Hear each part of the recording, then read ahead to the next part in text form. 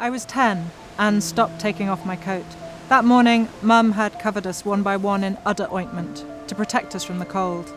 It came out of a yellow Bergainer tin and was normally used to prevent dairy cows' teats from getting cracks, calluses, and cauliflower-like lumps. The tin's lid was so greasy you could only screw it off with a tea towel. It smelled of stewed udder, the thick slices I'd sometimes find cooking in a pan of stock on our stove, sprinkled with salt and pepper. They filled me with horror, just like the reeking ointment on my skin.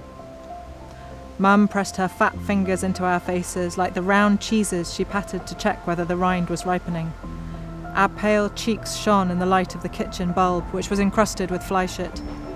For years we'd been planning to get a lampshade, a pretty one with flowers, but whenever we saw one in the village, Mum could never make up her mind.